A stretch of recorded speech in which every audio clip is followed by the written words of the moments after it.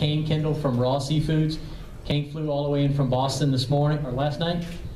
This morning. He's a little groggy, but you'll definitely hear the thick accent come out at some point. So come on up and tell us all about your stuff. How's everybody? Yeah, we got a live group. That's awesome. From Boston, Mass. I've been with Raw Seafoods for over 8 years now. Primarily scallop processor. If you see the Raw Seafoods cans in the restaurants, hotels, retail chains, that's us. Not going to touch on scallops today, but that doesn't mean afterwards if you've got questions about sea scallops, make sure to stop, say, Kane, got some questions, quality concerns, answers. I'll give you all the info that you need. Partnered with Fruge about 5 years ago. Been a great partner and a valued partner for us because the same challenges he faces as a processor, we face it. So we're trying to make sure that you guys are getting the freshest quality possible and getting it here in a timely manner. So just stick with us, and I'm going to touch on northeast fish today because there's a lot of gray area on especially the type of flat fish that we can provide, also ground fish. So I'm going to first start off with a question. Does anybody know what scrod is? Anybody? It's a daily whitefish, right? What is scrod? It's delicious. Oh, okay. There you go. Well, up in New England, everybody says daily scrod for sale. Scrod is not a fish. It is actually a size. It denotes a size. Market cod, one of the main items that we carry out of the Northeast. It's all dragger caught. We're primarily sourcing top of the trip product, looking for stuff that's still in rig, bleeding from the gills still. That's the type of quality that we're looking to buy. We use auctions. There's 4 auctions up in Massachusetts. We're there at 3 a.m. grading the fish, looking at it, smelling it, touching it, making sure the meat's firm. And when we're grading it, you have 4 different sizes. You got whale, large, market, and scrod. Scrod is a size. Means nothing else. So when you come to New England, people say scrod's the special. Say, what type of fish is it? Is it haddock? Is it hake? Is it pollock?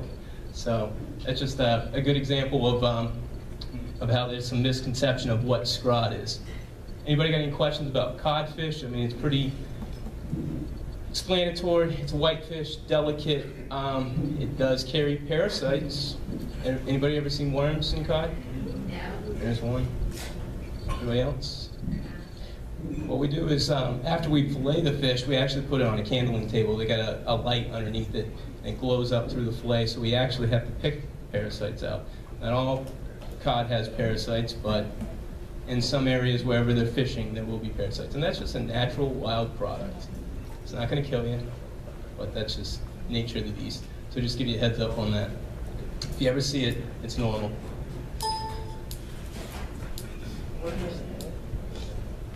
Yeah. Okay. Yep, got it. All right, haddock. Texas, I don't think it's a big haddock country, but in the Northeast it is. Just another item that you can run a special on. Typically we leave it skin on up in the Northeast, and we do that because we can denote that it's different than codfish. Haddock has no parasites, and in a lot of people's mind it's also sweeter, tastes better, mild flaky fish. You don't get a lot of size though out of haddock. It's predominantly going to be that scrod size, so you're going to get an 8 to 12 ounce fillet. And then some other species that's going to be in the groundfish category is pollock. It's a value fish. A lot of people buy Alaskan frozen pollock, but we do have a Northeast Atlantic pollock. If you're looking for a special to run an ad for something that's a value, it's a great, great item to run for a special. Meat tends to be a little bit darker on it. Doesn't carry many parasites. And you can get some size on it. You can get a nice size fillet. You can get a 16 ounce up fillet on it. Hakefish is another one. Not known in this area, but it is another delicate white fish, a good substitute, a good value, and a good price. So if you're ever looking for East Coast fish to run a special on, these would be 2 great items. I can forecast them really well, get them down here, and run a hot special on them. I wanted to show this because of the different types of cuts that we have on the fillets. They have a full nape, a half nape, and a J cut. A lot of times this runs into, why is my price more? Because when you have a full nape, you're actually getting a better yield. Mayday. So with a full nate product,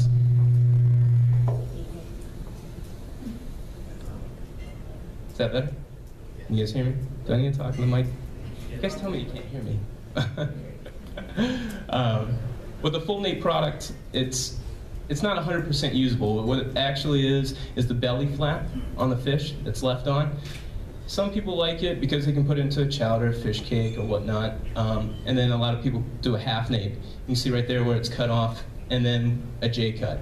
All the fillets that we pack are a J cut, so it's 100% usable. It's going to be in the price of the fish. We're going to get a lower yield. But guess what? We have a 100% usable product, and that's for all the products that we just went through: the cod, the haddock, the pollock, and the hake. So you don't have to worry about that little belly flap. You're going to throw it away, and you're paying for it, and it's a loss. All right, we're going to go into flounders. It might confuse some people here, but there's 4 main species that come out of the Northeast. It's yellowtail flounder, sea dabs, fluke, and blackback flounder. You guys are probably used to your Gulf flounder. Everybody know what Gulf flounder looks like, which I call fluke. So I'll show you a video, a little clip of it here in a minute. But for sole fish, typically yellowtail flounder, huge in the New York, New Jersey market, but a great sole fillet. It's really nice, nice and white and sweet tasting. And that's typically what I try to sell people on for if they're trying to roll a fish into like a stuffed flounder, is using either the yellowtail or the sea dabs. You can see the fillets are very nice and light, versus where you get into blackback flounder, you're going to get that darker side. That's actually the brown side of the fish. You're going to get a thicker yield on that side versus the bottom. So it's nice thick meat, but you have the discoloration. If you're a retail application, sometimes going back to the sea dabs or the yellowtails, because they're lighter, people aren't coming up to the case and going, ooh, that thing's old, it's brown, I don't like it the way it looks, and then you're going to be stuck with all the dark side of the fillets. But for the restaurant usage, the winter flounder, as well as the summer flounder, which is the Gulf fluke, or similar to the Gulf fluke, but that comes out of the Northeast. So this is a great application to substitute in for the Gulf flounders that you have in this neck of the woods. And then monk and skate. Anybody use monk? Got a few guys. I buy predominantly day boat monk, so it's still bleeding when it comes off the boats. There's some lower grade monk that comes off the scallop boats. You gotta think monk and skate, they ammoniate really quick, so we're buying top of the trip, trying to give you as much shelf life as possible. Keep in mind, if you ever buy skate, it's something that you want to work with your sales rep to try to get it in as soon as possible, and not letting it sit around.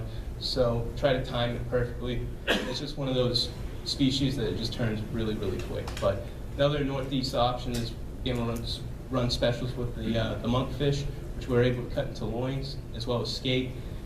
There's 3 different types of skate, or the way we process it, there's 3 different types. There's skate wings, which we can leave the skin on and the bone in.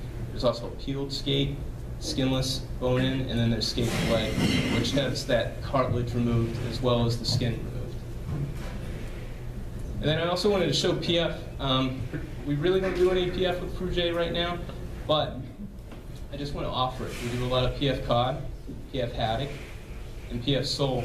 The reason why I wanted to show you is because with the way the auction works, it changes every single day. And it can fluctuate from me buying whole fish at $1 to the next day being $2.50, and that changes fillet prices from anywhere from $4 all the way up to $10 a fillet. And I mean, that's how drastic changes can happen overnight. So going with a PF product gives you a nice stable price. You can run ads with it. You can know for the weekend I want to run a special, and you know what you're going to pay for it. Something we don't do, but if you have any questions, I can work with Brad as well as Richard and see if that's an item you would like to carry. And that's it. Anybody got any questions? Put you guys all to sleep. I'm more confused. Thank you guys.